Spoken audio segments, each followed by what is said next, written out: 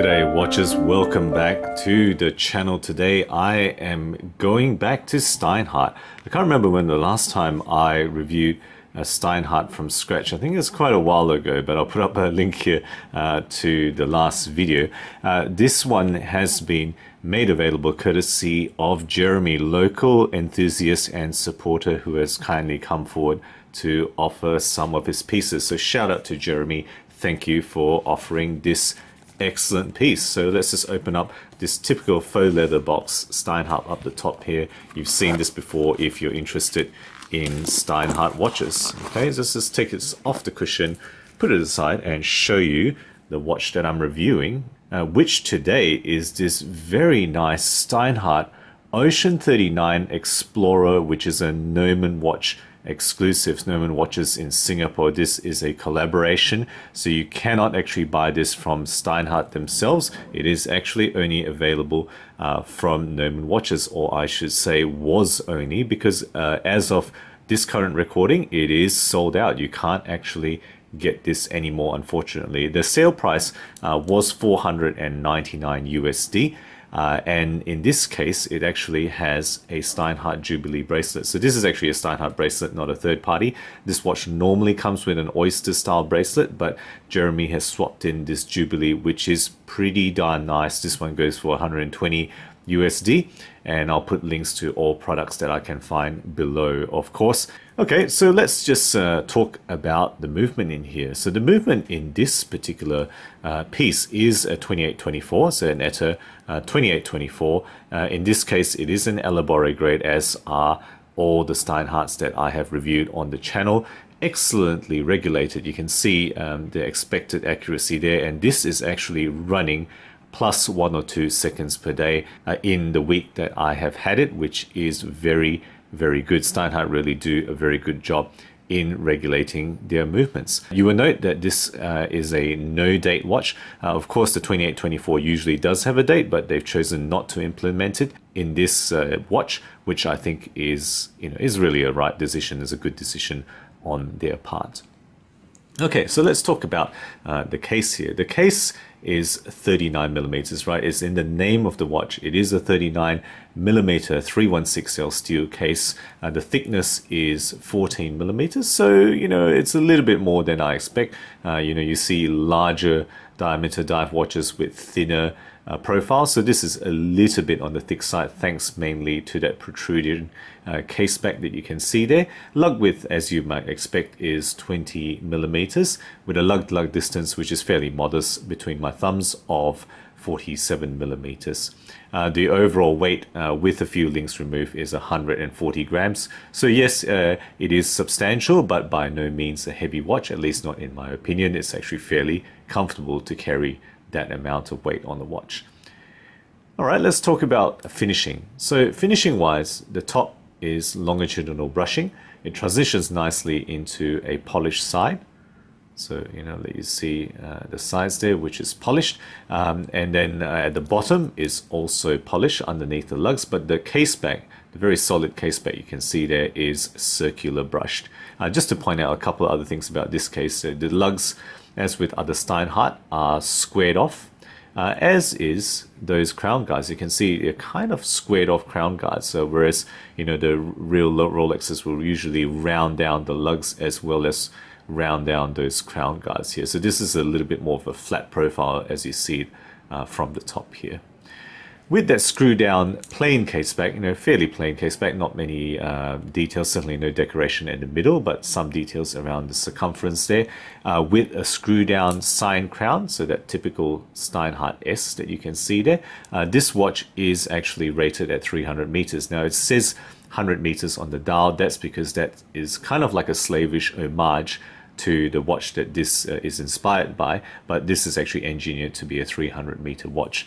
The watch that this kind of follows is a vintage Rolex 5513 Explorer dial watch, as I understand it, or I believe that's the actual watch this takes a lot of its cues from. So I'll try to put some shots of vintage Rolexes on the side here for you guys to see where this kind of inspiration comes from. Okay, so let's talk about the dial now. So the dial here is really, I guess, where a lot of the love for this watch comes into, so it's a kind of a matte black Explorer style dial. So Explorer meaning it's got, just baton markers with 369 in that compacts or tri-compacts distribution and a triangle at 12 o'clock position. It's printed fully, all around the dial. There's no applied elements here in this kind of faux patina type of detail. So, just kind of like yellowed, aged look that it has, kind of, again, homaging those old Rolexes. And pretty nicely done, I must say, including that open chapter ring around the outside, the Steinhart name, as well as submersible at the 6 o'clock position there. The hands here are, as you can see, gold tone Mercedes handset, full Mercedes hands with the lollipop seconds as well. In this case, it's filled with superluminova all radium and it's on all the usual spots around the dial, as well as the bezel pip. And of course, I'll show you a loom shot right here for you guys to appreciate how it looks like in the dark. Alright, surrounding the dial is a 120 click unidirectional dive style bezel with an aluminium insert, and this bezel is pretty darn firm, I gotta say. So let you hear that now. Okay, so very firm. In fact, probably too firm to a lot of people's preference. This is an extreme firm bezel, and I think if you had gloves on, you might actually struggle to turn this. How firmly they've actually engineered this particular bezel. On top of that dial is a very nicely double domed sapphire crystal with internal anti-reflective coating, and that's really how I like it, the AR inside rather than on the outside as well. Okay, so let's just talk about the bracelet now. So moving on to the bracelet, this is a Jubilee bracelet, 5-piece per link, of course, for this typical Jubilee. It's 20 millimeters tapering to 16 millimeters, brush finish on the way. On the outside there, they haven't gone for polished center links like other Jubilees might do, and it goes on to polished on the side. It does have, of course, solid end links, as you might expect from Steinhart, and just to show you, it does have screw adjustments, which is a good thing about all the Steinhart that I've had. They've pushed for screw adjustments, not just push pin. It does have the typical press metal clasp, right, which is friction. It doesn't have any push button there. 4 micro adjustments there, fairly solid arms, but again a press metal type of keeper there for the clasp lock. This one usually, as I mentioned, comes in an oyster style solid end link bracelet. That one is finished the same way, brushed at the top and polished on the sides. Okay, and that's what you would expect from the oyster bracelet, same quality, exactly how this would be.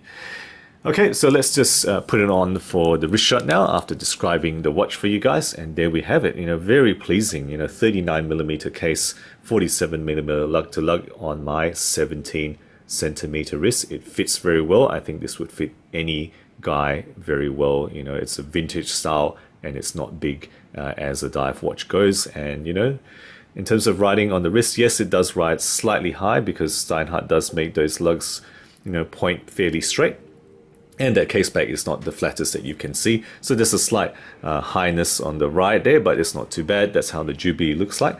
For my cuff, I can get it under it without too much trouble. Okay, so there we have it. Okay, so what have I really liked about this watch? Look, I think it is an excellent lovely vintage homage diver in 39 millimeters with, again, a really good ensemble of features. So much like that Baltic I reviewed not so long ago, they've gone for the 39 millimeter sizing, so smaller than the usual ones you see today. They've gone for drilled lux and a nicely domed crystal, with some character there. A no date layout, so good on them for choosing no date on this Explorer dial, and really a fairly well executed patina dial. Now, some people don't like patina dials because it's a little bit of falseness there. I don't mind the way that they have done this. It's a very well finished case as well, as is typical for Steinhart, and the bracelet as well is pretty darn well finished. All these positives in this package here for $4.99. I think you're getting a very good deal, as you typically do with Steinhart watches. Now, what are the weaknesses or the things of note?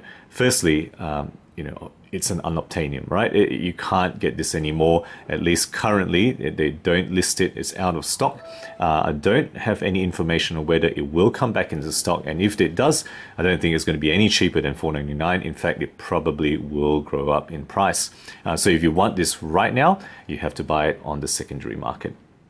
Next thing to note is that, look, it's still a Rolex homage. So if you don't like Rolex homage watches, this isn't the watch for you.